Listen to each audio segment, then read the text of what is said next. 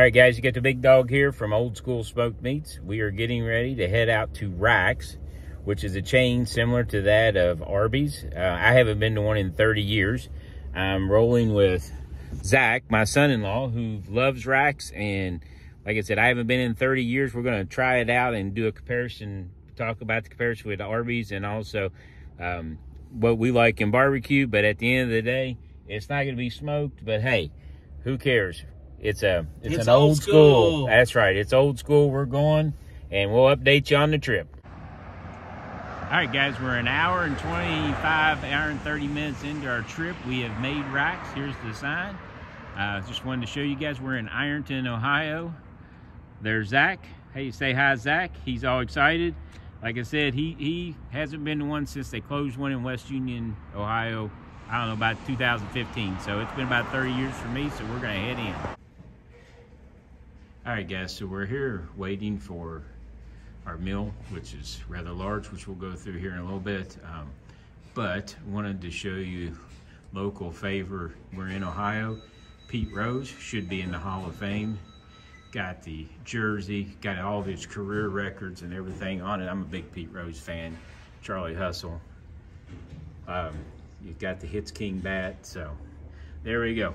Pete Rose should be in the Hall of Fame, in my opinion. I'm sure there are people that disagree, but too bad. All right, guys, just a real quick shot of all the food laid out. This is our Harold and Kumar moment. We have driven an hour and 20 minutes, like I said earlier, to get Rack's.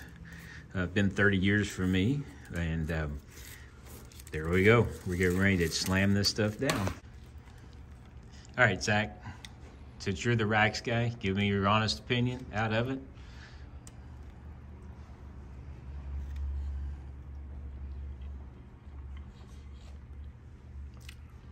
Tastes like home.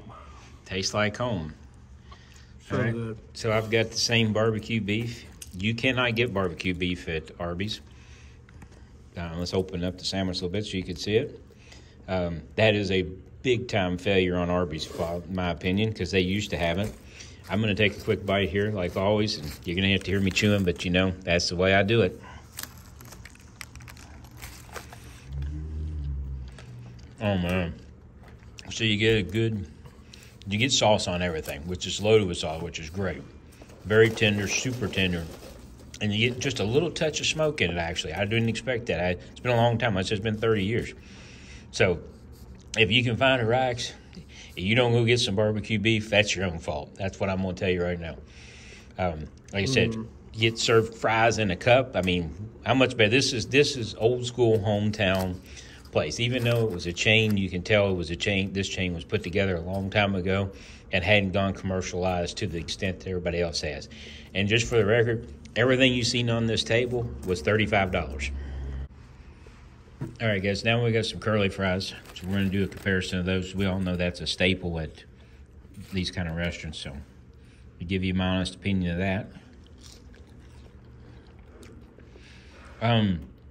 They actually taste more like real potatoes than what you get when you're at when you're going through Arby's. They're a little thicker. You see Zach's got nice curled up one, but they're a little thicker. They give you a more potato flavor. You know, the crust on the Arby's is quite a bit different. And I know I'm comparing them to Arby's, but that's the closest thing I can come up with that you guys are going to know. But bottom line is we got a whole bunch of sandwiches here. We're going to knock these back.